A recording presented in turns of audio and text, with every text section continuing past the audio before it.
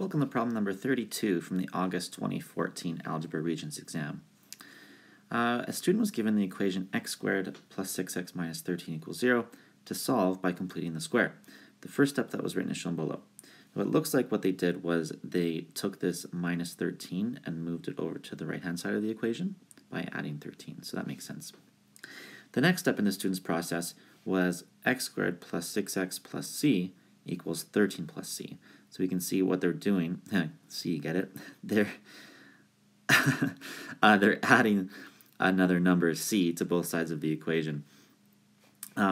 State the value of c that creates a perfect square trinomial and explain how the value of c is determined. Now, so just a quick recap. To complete the square, when we have a polynomial in the form ax squared plus bx plus c,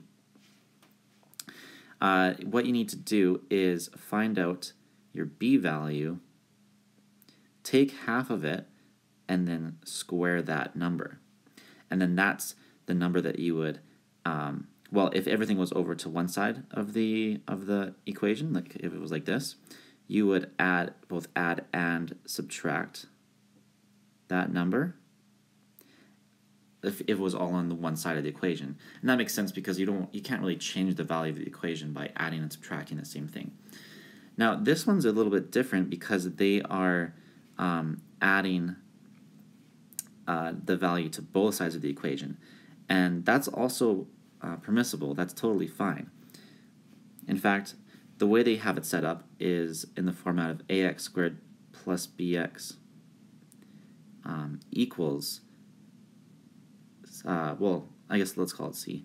And then, so what they did was they found this special term, oh sorry, ax squared plus bx, and then they added it to both sides, like this. And that's totally fine, that's just a different way of doing it.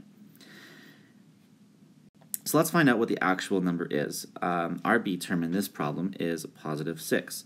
So if we take 6, half it, and then square it, that would be equal to 3 squared, which is 9. So in this problem, the value of c is 9. And I think the explanation we gave here, where you took 6, divided by 2, and squared it, is a valid enough explanation of how we found the value of 9. All right, and that's all for this video. Hope it was helpful, and thanks for visiting JD's Regents Preparation.